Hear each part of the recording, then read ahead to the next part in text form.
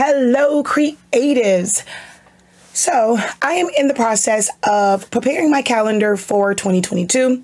Yes, I know my voice still sounds super crazy. I have no idea why, because I'm not actually sick. It just will not go back to regular. I have no idea why.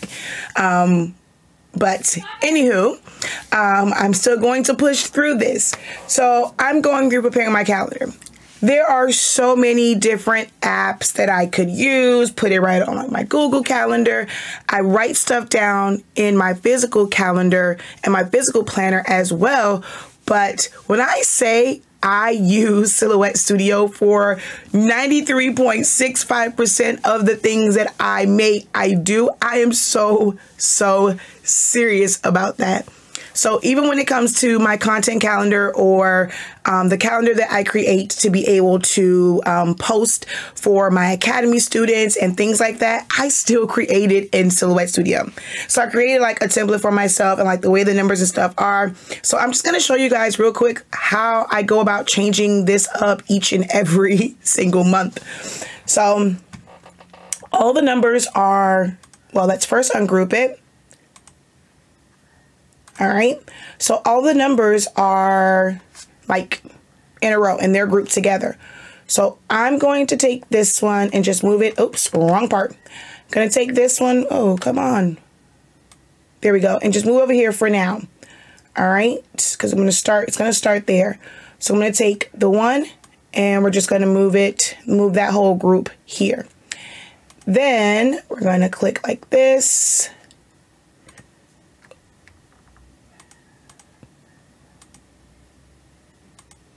And I'm just going to slide all of these over one. Make sure that I align it to the top so that my 2 is right in the right place. And then, of course, this is over just a little bit too much. So we're going to click on that and move that over. Now I'm ready to take this calendar and fill it in. If there's ever a time where I have to, like, you know, it doesn't quite add up or line up, I have to remove dates, I simply just cover them up when it comes to printing it out. So let's say, you know, for a month that will only have 30 days instead of 31. I normally use it so I don't have to move it, just for the sake of filling it in and being able to print this out or save it. I normally just cover up the number that I don't need, or if it's February going all the way, you know, back to the 28th, and I fill that one with white, remove the line color. And so now that's not appearing when I, you know, print out my calendar, or if I save it as a JPEG to be able to post to my academy site or my social media and things like that. Then I go in and just change out everything and go from there. So I'm about to plan out my calendar and schedule for 2022, and you know, for January. I'm actually going to try and do January and February both, and put them both out so that you guys are prepared at least, you know, until February. And then in February, I'll work on like March and April.